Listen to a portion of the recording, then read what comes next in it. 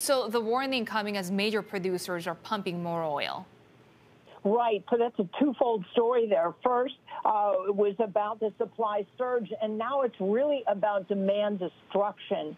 That's what had West Texas Intermediate futures, mainly traded in New York, down almost 8% in the regular session. So we are seeing a bit of rebound as extended electronic trading opens.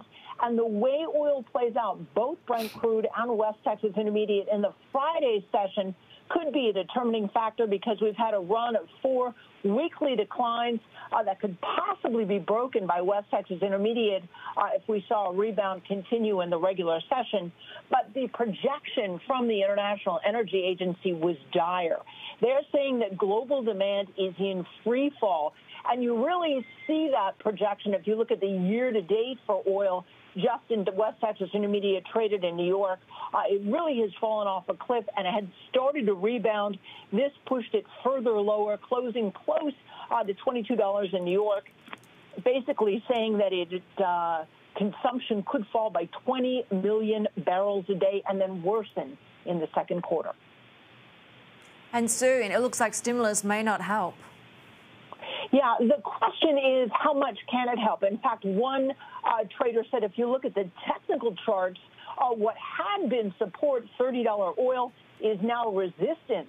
There are many traders that would be happy if oil could get back to 30.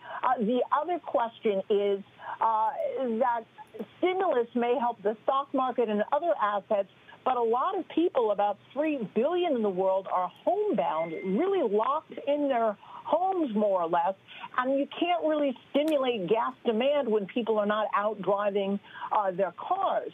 Layer on the fact that the shale industry here in the U.S. is not really going to be ramping up anytime soon, particularly with the job losses. And there are questions about where to store all the oil that's being unused. Finally, one point that many traders are talking about, even though there's starting to be optimism in the general market, is that oil is low on President Trump's priority. He's saying low pump prices are like a tax cut for Americans, and taking credit for that as well.